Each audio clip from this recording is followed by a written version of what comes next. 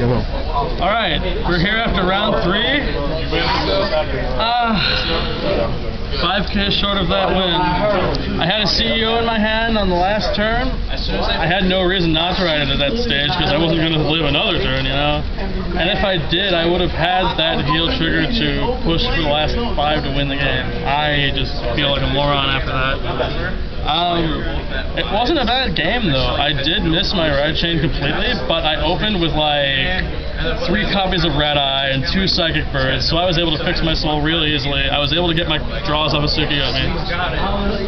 And it was a good game. I just made that last minute lapse in judgment. Gets you. Hey, Katie, how was yours? Oh wait, that's right, you're out. Sorry. That sucks. And as for me, well, I had to ride that Juggernaut. Hi, Elias.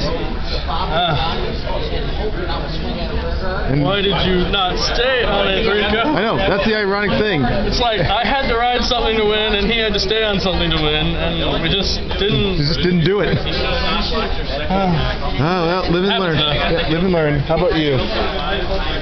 Narukami, and he pulled every single stancher he had in 4 back-to-back turns. The only reason he won. Well, at least ours weren't that derpy. Yeah, I haven't had bad games today. Well, at least I haven't had bad hands. My opponents haven't had the best developments. He lost, but could have been worse. How about you? I lost. Gold Pallies. Oh my god, we're all in the same boat. We're all in the loser bracket now. Ouch.